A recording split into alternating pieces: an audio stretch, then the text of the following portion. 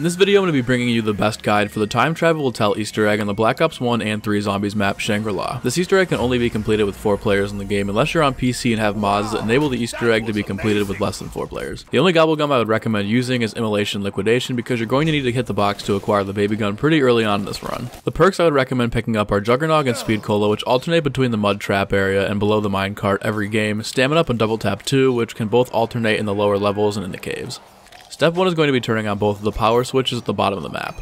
After you've turned on the power, all 4 players will need to stand in the spawn room next to Quick Revive and press the dials at the same time to activate the Eclipse. Once you're in Eclipse mode, go over to where the MPL/Pharaoh wall buy is, depending upon what game you're playing, whether it's Black Ops 1 or Black Ops 3. Press the big button to activate some dialogue, and directly after pushing the button, 12 plates will spawn on both the minecart side of the map and the bridge side of the map. Standing on a tile will reveal a symbol that has a corresponding symbol on the other side of the map. You'll have to have one person stand on a tile to check which tile it is, and then communicate to the other player that's by the other set of tiles which symbol you're looking at. The player on the other side of the map will have to walk over the tiles until they find the match. However, both players cannot be on a tile at once unless it's to match the correct symbols. If you're both standing on tiles that don't match, the tiles will reset and you'll have to start over. It's also important to do this step as quickly as possible because if you come out of the Eclipse mode without matching all of the tiles, you'll have to hit the Eclipse and start all over again. If you've matched all 12 tiles correctly, the Eclipse mode will automatically end and you can move on to the next step. Yet again, activate the Eclipse and have 3 of the 4 players go to the bottom of the water slide and stand on the metal grate. The lone player that isn't standing on the grate will have to slide down the water slide and onto the grate to complete the step.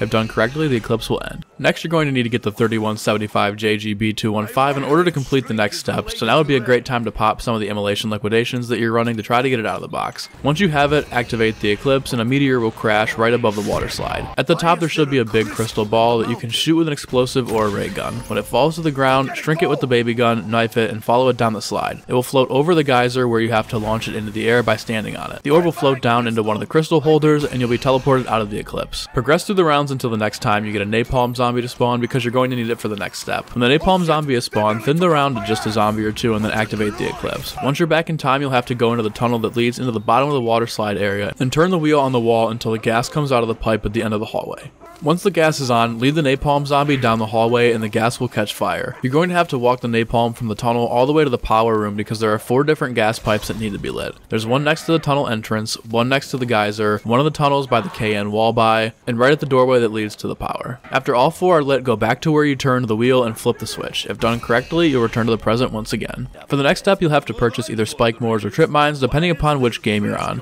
The more players that have them, the easier the step will be. Go back into the Eclipse mode and go to the tunnel that leads from the bridge down to the waterfall. There will be 4 holes in the wall that you need to be plugged up. In order to plug the holes, you'll have to place either the spike moors or the trip mines down in front of the holes and have zombies walk over them. When they explode, they will clog up the holes, and after all 4 are plugged, hit the do not press button on the waterfall. After the flooding is over, your Eclipse will stop. Have all 4 players activate the Eclipse mode yet again. The next step requires you to knife 12 different symbols that have spawned around the map. On screen there will be every single symbol location, but there are 5 in the spawn room, 1 in the power room, 2 near the minecart, 2 by the bridge, and 2 inside of the tunnel near the waterfall. You don't have to complete these in any order, just make sure you complete them all in one go during the Eclipse mode. Once all 12 have been knifed, quickly run to the minecart area. Just outside of the map there will be a tent where you have to throw a grenade at it, exploding it. This will end the Eclipse mode. Return back to the Eclipse mode and run over to the mud room. There are 4 wheels in the wall that have to be set to specific symbols. We're going to start at the one on the left of the wall closest when you walk in. Turn the wheel to the symbol with 4 dots in a row, putting it at the top. Turn the wheel directly behind you to the symbol with 3 dots in a row. Now turn the wheel to your right to the C, the line, and the dot. And lastly, the one behind you to a single dot. This will end the Eclipse again, moving you on to the next step.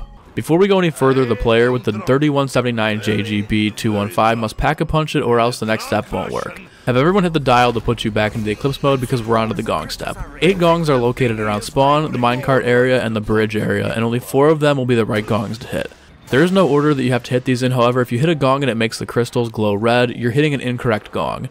These are different every game, so the only way to tell which ones are good is by hitting each of them and seeing which one makes the crystals light up red. When you've found the 4 that don't make the crystals light up at all, knife each of them. After the 4th gong is hit, all of the crystals will glow orange with Treyarch symbols around them. Shoot the crystal that's above the water geyser near the minecart with the pack-a-punch baby gun, and an orb will shoot through some of the crystals. When the orb passes through the crystal that you shot for the second time, a stick of dynamite will fall out that you'll have to catch by pressing interact. Once you have the dynamite, go back to the spawn area and shoot the crystal that can be seen through this rock pillar with your baby gun. An orb will fly through all of the crystals and then flutter into the meteor atop the temple, causing it to shrink. Have everyone in the game quickly run to the Pack-a-Punch tiles around the map and open it up. When you head up to the Pack-a-Punch area, you'll notice that it's now missing. The player that caught the Dynamite will have to interact with the wall to hand it off to Brock and Gary. If you've completed this step correctly, you'll be teleported back to the present for a final time. Reactivate the Pack-a-Punch tiles and head up to the temple. The wall that was there will be destroyed and the focusing stone will be floating on the altar. Pick it up to complete the Time Travel Will Tell Easter egg. The player who collects the focusing stone will be rewarded with a free Perkaholic. If you enjoyed this video and found it useful, be sure to leave a like and subscribe for more easy to follow Call of Duty Zombies Easter eggs guides.